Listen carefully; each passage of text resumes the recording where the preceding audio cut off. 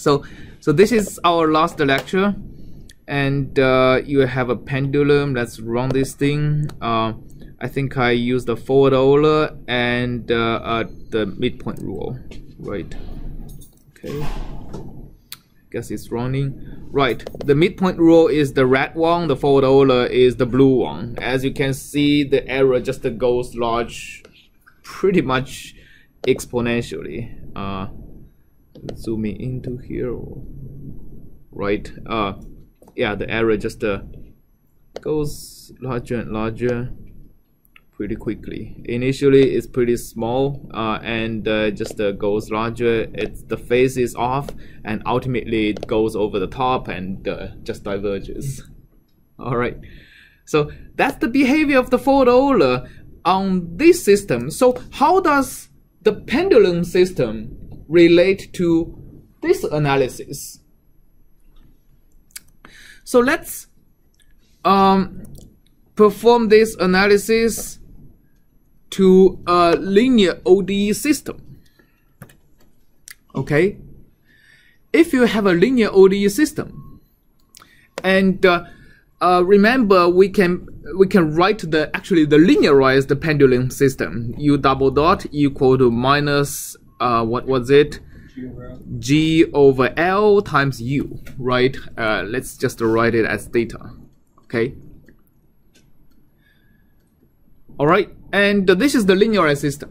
So the nonlinear system actually relates to this linear system through a linearization. If you remember, when we have a nonlinear differential equation, basically we look at df/du, and the df/du becomes like our becomes the lambda in our linearized system. So if we have this and we write x, we define x as theta and theta dot, then we have dx dt equal to theta dot and theta double dot, right? Which is equal to, I just write theta dot and minus g over L times theta. That's actually equal to a matrix times my x. And what is that matrix? 0, 1, minus g. 0, 1, right? And minus g over L, 0. All right. So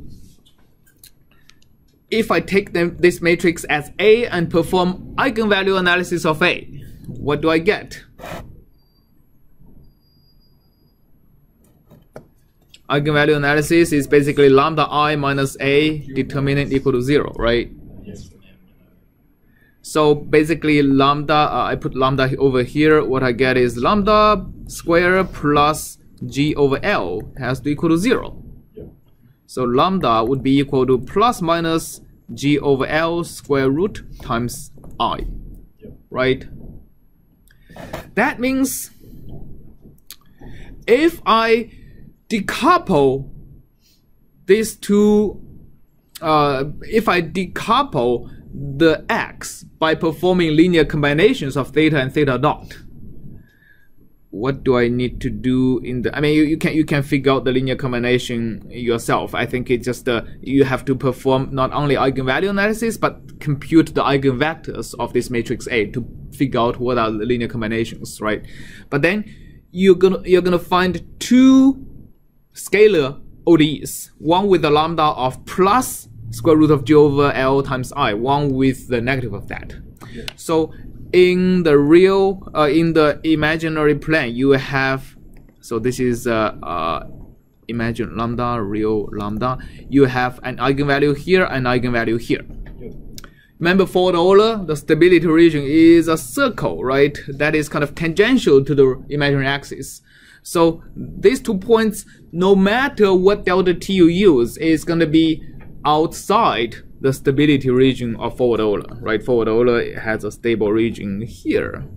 So that's why forward Euler was a terrible scheme, right, for the pendulum system. Okay, any questions? Yeah? No? Okay.